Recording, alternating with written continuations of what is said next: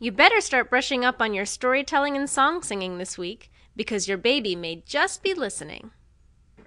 Now that your baby's ears have moved to their final position on the head, the bones of the middle ear and auditory nerve endings from the brain are developing.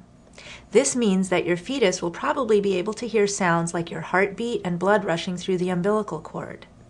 At this point, your little one may even be startled by a sudden loud noise. And if you haven't yet done so, you'll probably start to feel those butterfly kicks of surprise, as well as some more strident jabs this week.